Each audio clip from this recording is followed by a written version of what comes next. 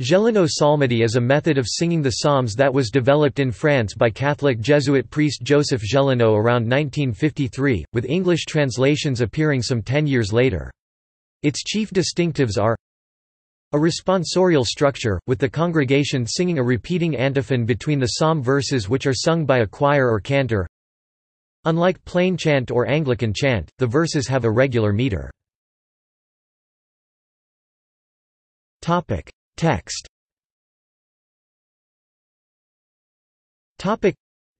Gelineau was himself part of the working group of the French Jerusalem Bible, and he developed a revised version of that psalter which respected the rhythms of the Hebrew original.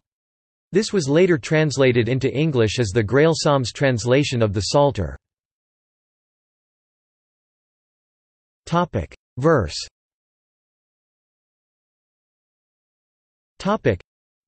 The psalm verse uses a pulsed tone technique, with a variable number of syllables between the main pulses bar lines.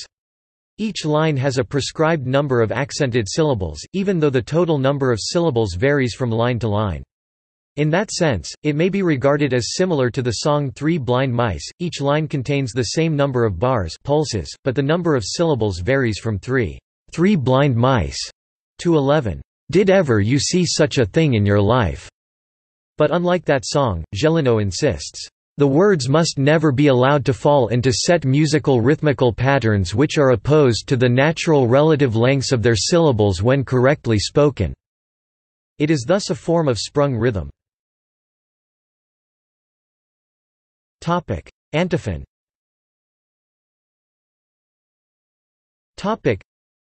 Unlike the chant-like verses, the antiphon is more like a short hymn verse in a regular meter. The tempo of the antiphon is directly related to that of the verse. The one beat in the bar verse equals the beat unit, typically crotchet, quarter note, or dotted crotchet, of the antiphon. There should be no break between psalm and antiphon; each should follow the other without interruption. Topic: Recordings. Topic: Psalm chapter 23. Psalm chapter 145, Psalm chapter 147.